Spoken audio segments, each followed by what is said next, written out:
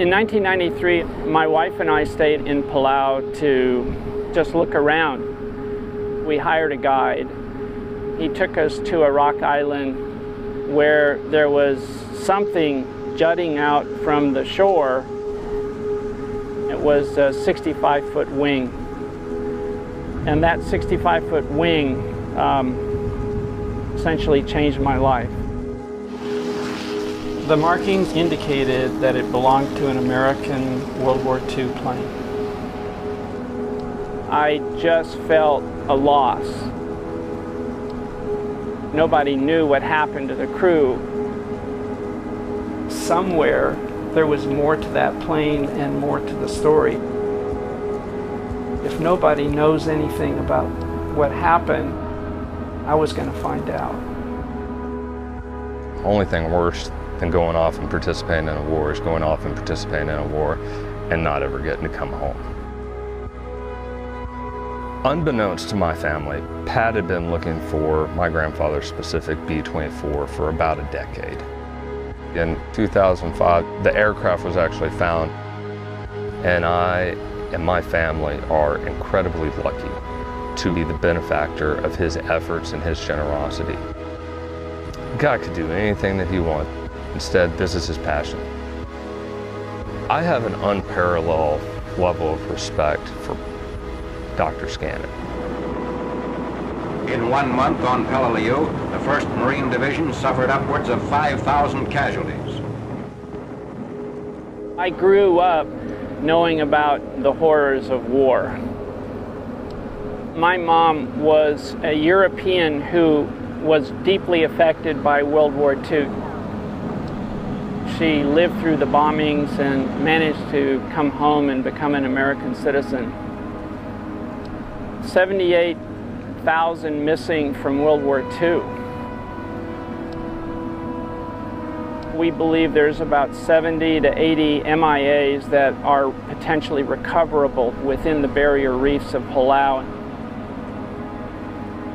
By finding them, we can both honor their sacrifice and answer questions that their families have never been able to get.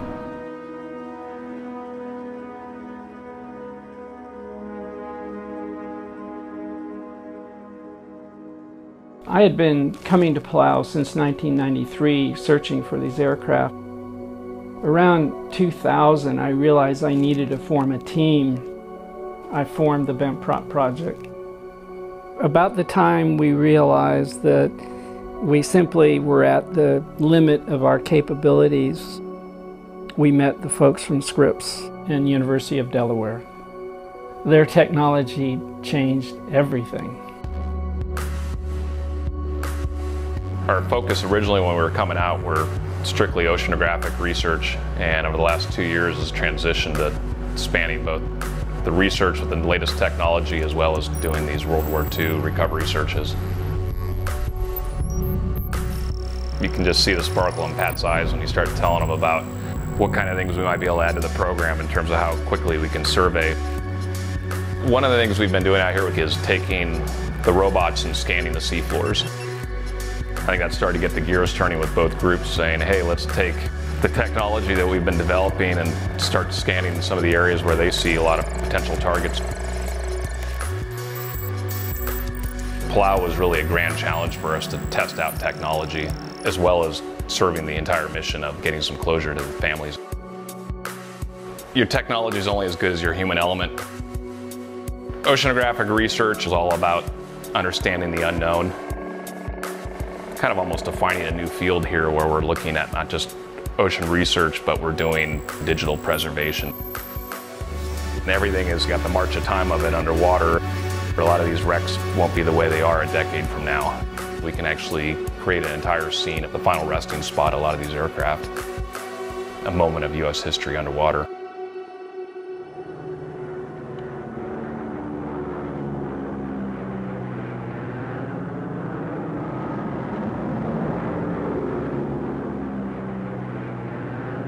Nine years ago, we found some aluminum in a mangrove swamp.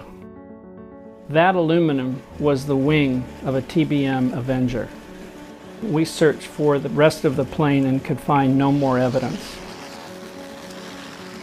Years later, a Palauan local told us the story.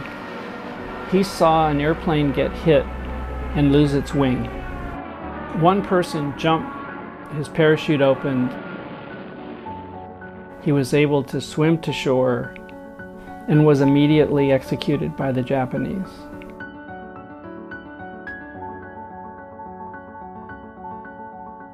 And the after-action reports talked about how the guys at 8,000 feet watching him said that he splashed in the water a few hundred yards from the beach. Seemed like some very actionable information that we could then plan a search around. Somewhere out here, there's a fuselage possibly with 2 MIAs on it. One man made it off the plane, but 2 didn't. And so the plane is somewhere here. That's what we're looking for. My guess is that the highest probability area will be the section that 344 is surveying now. Over. One of the challenges of doing these acoustic side scan surveys in Palau and in coral reef environments is you've got coral heads that'll look a lot like other debris that could be on the seafloor. And so you've got a lot of what we call clutter. This looks like a bunch of debris. It might be little pieces. I think this is your money spot. It'd be worth seeing what that is.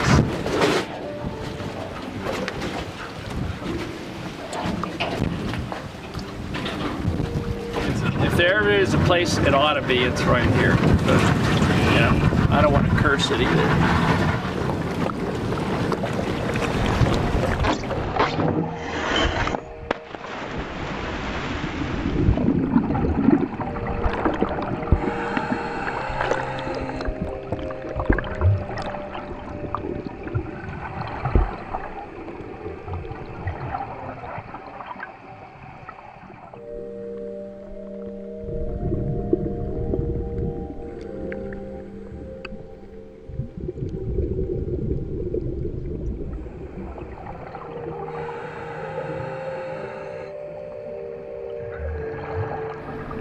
And this was late in the afternoon.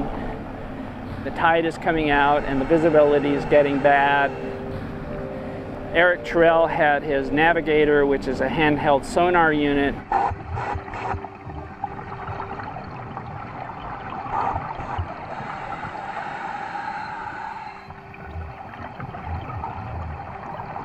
Found a little target, came up to it, it was clearly man-made.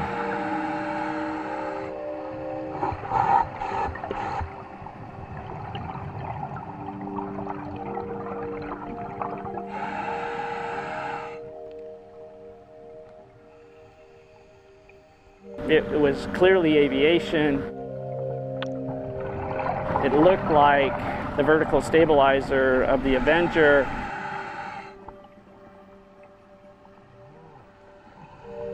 I looked at it and my heart jumped into my mouth.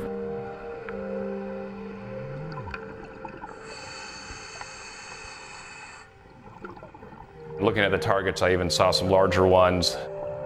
So I swam ahead. At that point in time, I'd lost bent prop.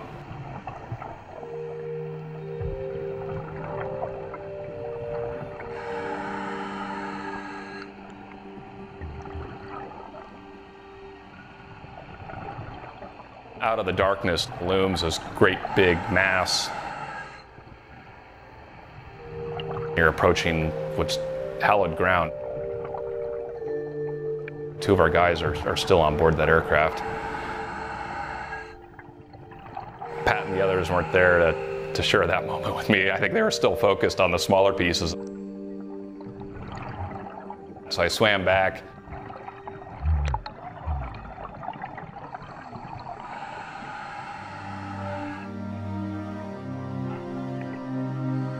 Eric comes swimming up to us with his navigator. He pulls me by the arm, and I'm telling you, he pulled me. It's like there was no discussion there.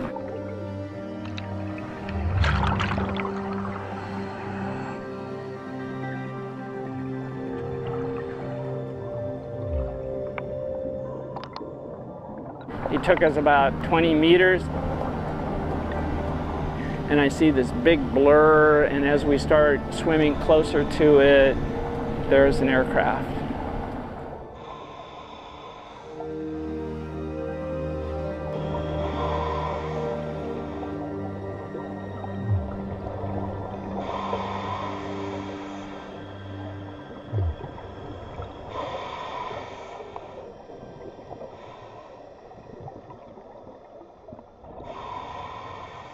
When I touch the aluminum of the fuselage, the emotions start flooding in. Tears came to my eyes. It cements the reality of the things that had gone on that day that resulted in this aircraft being there.